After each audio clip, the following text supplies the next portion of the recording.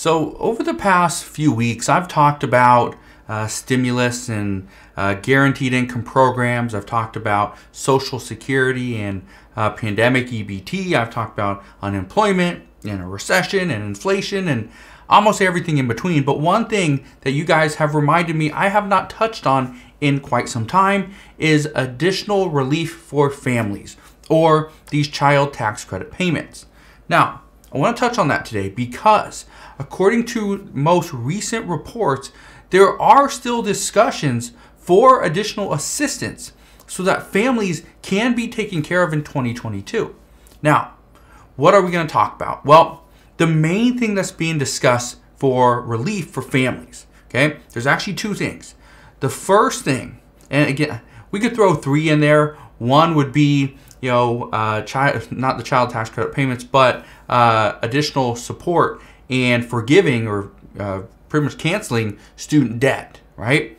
That's one. I'll throw that one in there. The second one, and this is one that's been discussed, is, well, let's provide checks to families, okay, for gasoline. Now, again, that's one that's been discussed, but it's not one that's really being pushed because it's only really being talked about of right about the tune of $100. That's it. $100, maybe $300 as a gas voucher, but that's really it. Okay, and the logistics behind it and getting this to the right people, and really, it's just too much. So that's not really being pushed any further, but it's still in the discussions. The third thing, and possibly the biggest one, is the child tax credit payments.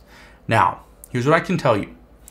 Due to the expiration of the child tax credit payments back in December, the reports as of a little over a month ago were saying that 3.7 million children fell back into poverty. And again, this is all due to the fact that Democrats were believing that they had the support to extend this program, which is one of the reasons why they only ran it for 6 months. The problem is they didn't have the support. Well, according to the most recent reports, the only way Democrats can extend the child tax credit payments is to count on Republican senators. Now, there isn't especially over the past couple of years, there has not really been a time where Democrats can count on Republicans or vice versa. Now, the problem that we're really seeing right now and that Democrats are going to face is that Republicans are not going to go out of their way to help Democrats provide a benefit that would actually hurt Republicans in the midterm elections. And the reason for this, according to multiple experts, is because Republicans know that if they just pretty much maintain the status quo, then we are going to see Republicans take over the House and the Senate after the midterm elections. So come 2023, the House and the Senate will be run by Republicans. And we'll have a president who's a Democrat, which is going to cause a lot of issues. Okay? But not only that, multiple economists, they predict that passing an extended child tax credit payment, and right now this would only cause additional inflation at this time. That would hurt. Okay? That would definitely hurt lower and middle income households.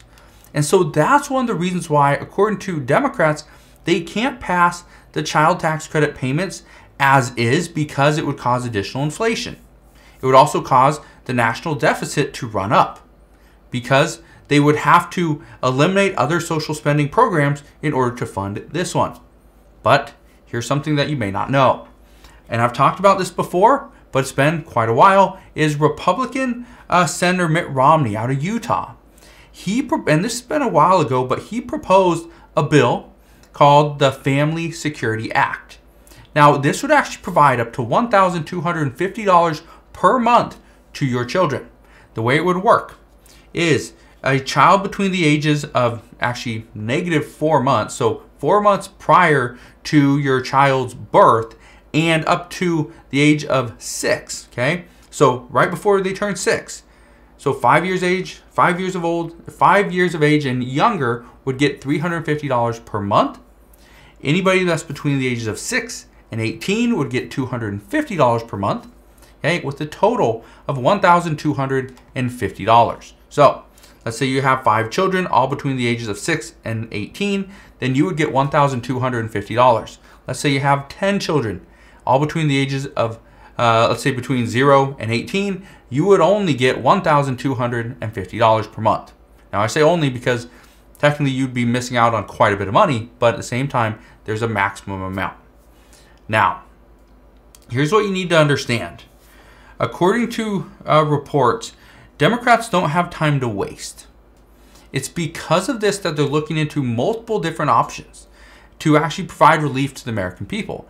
And child tax credit payments are one of them. Student debt forgiveness is another one.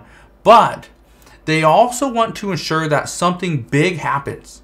Okay? Something big has to happen really over the next month or two, or else Democrats don't really have much to campaign on.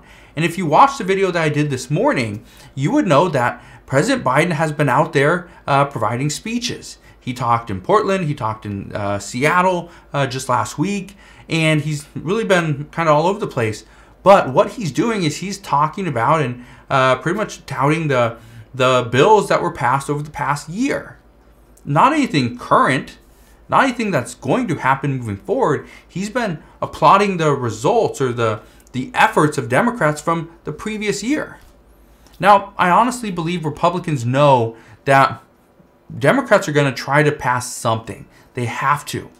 So what we are going to see is a major, pretty much political game where Republicans are going to block whatever bill comes to the floor, because if it's not proposed by a Republican and Republicans can't spin it that way, that, oh, this was proposed by a Republican, this is a Republican bill that Democrats helped us pass, Republicans are not going to do that. They're not going to give a win to Democrats this close to the midterm elections, because they know everything that has gone on over the past year and what President Biden is going through, it's going to negatively impact the Democratic Party.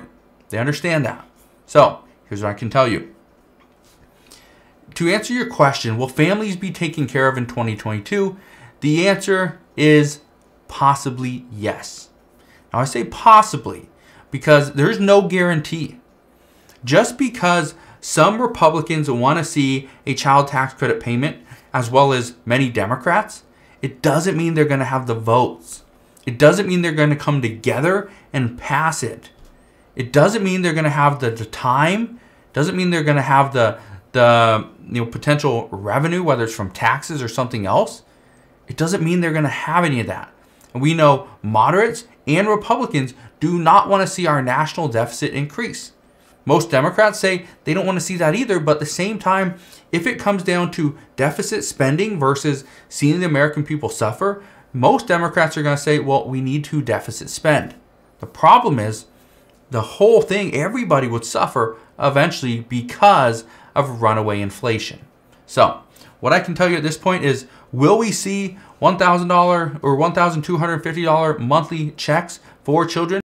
Possibly. But the likelihood is it wouldn't happen in 2022. It would happen after the midterm elections. So just keep in mind that there's a lot of stuff being discussed. There's a lot of people out there pushing that, yes, we're getting $2,000 checks. Don't worry about it. We're going to get these $350 child tax credit payments. Yeah, they're coming. Don't worry about it. Just wait and they'll show up in your bank account. No, that's not what's happening, okay? I just want to be honest with you guys. I want to be transparent. I want to tell you what's actually happening. What's actually happening is there are discussions, but the discussions might not lead to anything. So as we know more, I promise I'll come back on and share all latest news and updates. Again, just want to thank you guys for watching. Have a wonderful rest of your day. Consider subscribing, and I'll see you guys on the next one.